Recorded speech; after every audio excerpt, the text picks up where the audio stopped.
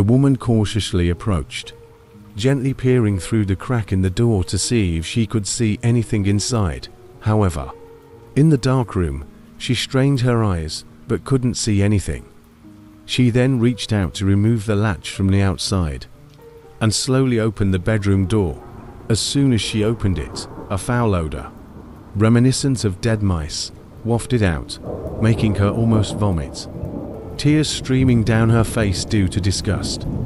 She hurriedly ran outside to the porch to breathe in fresh air, waiting until the nausea passed before returning to the doorway, covering her nose with a cloth. After preparing herself, she took a deep breath and stepped into the room, calling out, "Mama, Mama, Mom, are you there?" The room remained silent, with no response from Mrs. Selina.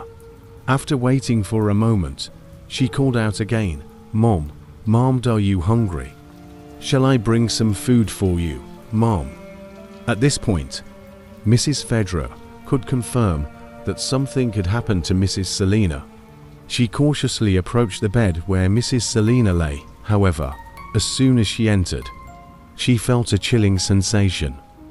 The room was filled with the overpowering stench of death, coupled with an eerie coldness, creating an atmosphere of extreme gloom and horror. Even Mrs. Fedra, known for her sharp and sour demeanor, felt her hands and feet sweating with nervousness and fear. She felt as though someone was staring at her from under the covers, sending shivers down her spine. Although Mrs. Fedra usually appeared bold and unyielding, deep down, she was a very timid person. Despite spending decades working in the VAC area, she had never dared to go there alone at night. She couldn't understand why she was still standing there. Despite being terrified, on the bed, Mrs. Selina was still wrapped in blankets.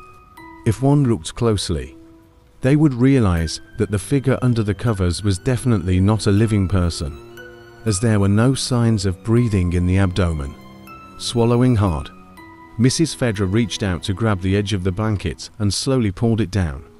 As the blanket was unveiled, she was petrified, unable to utter a word.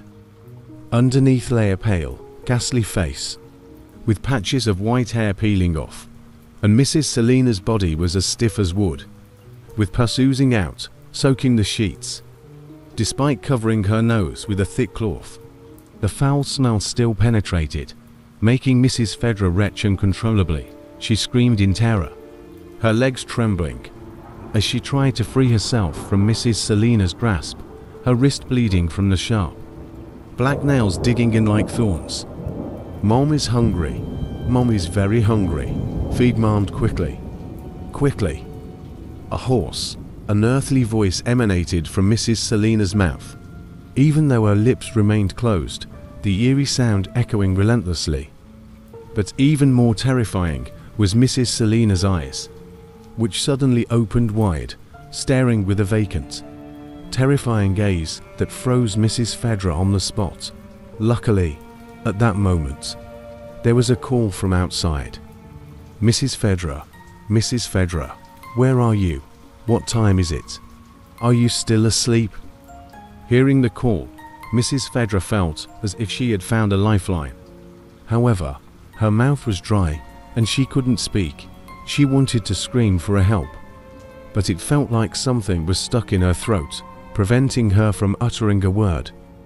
At this moment, the bedroom door seemed to be sealed shut by an invisible hand, and the latch inside automatically clicked closed. Witnessing this horrifying and eerie phenomenon, Mrs. Fedra's mouth gaped in shock, fear almost causing her to faint right there on the spot. Inside the house, Mr. Joyce looked around but couldn't find Mrs. Fedra anywhere. Looking at the bedroom door, which remained tightly shut from the inside, he gently knocked and called out, "Mom, Mom, are you feeling better? Have you seen our daughter around?" After calling for the second time, there was finally a response from inside the room. "I don't know." The voice sounded hoarse, unlike Mrs. Selina's usual tone. Sensing something amiss, Mr. Joyce responded, "Why does your voice sound strange? Are you feeling better? Please open the door, let me see. I'm fine, don't worry. I want to be alone. Mr. Joyce, although noticing the difference in Mrs. Selina's voice, attributed it to fatigue and didn't suspect anything.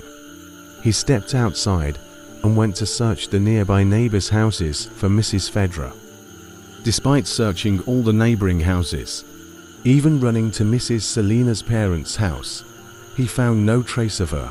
Eventually, he had to return home and wait. Sitting on the wooden bench, Mr. Joyce smoked his pipe, muttering, "That stubborn woman.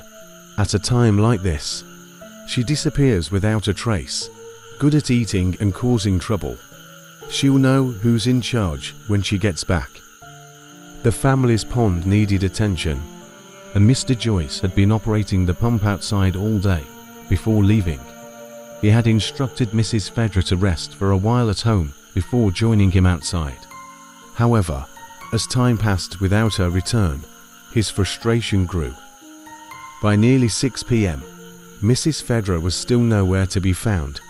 Left with no choice, Mr. Joyce had to go outside to attend to his duties at the vac area. As he stepped out of the house, Mrs. Fedra, who had just regained consciousness inside the room, began to stir.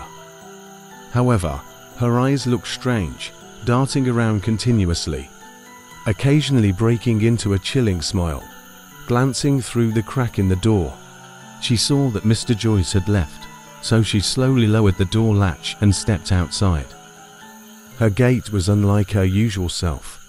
Only the balls of her feet touched the ground, while her heels seemed to hover above.